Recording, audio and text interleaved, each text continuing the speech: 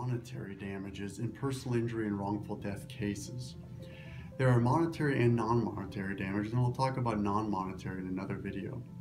Monetary damages are essentially the expenses or costs incurred that would not have been incurred but for the injury or wrongful death.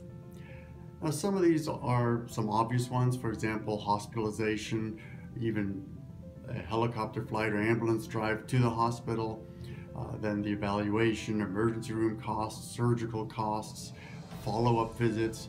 Those are all items that would be considered monetary damages. They can be objectively quantified and included in total damages.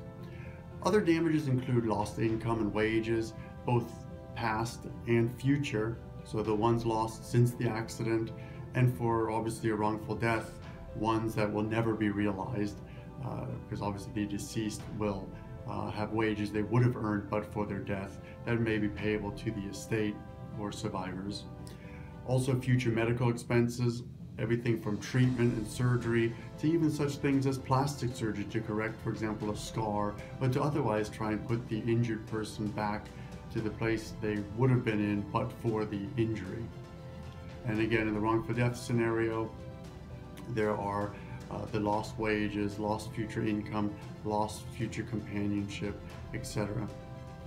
Other things include, for example, psychological treatment. Some people don't think of this aspect of monetary damages, but for the accident, there wouldn't have been the traumatic event, and so psychological treatment can certainly be included as monetary damages. Also, such things as canceled and lost vacations. For example, if somebody was getting ready to go on an expensive long cruise and was involved in an accident on the way to the cruise, they won't be able to attend that cruise and may lose thousands of dollars in what was spent on vacation. Also, airfare and other transportation changes to return home earlier than thought.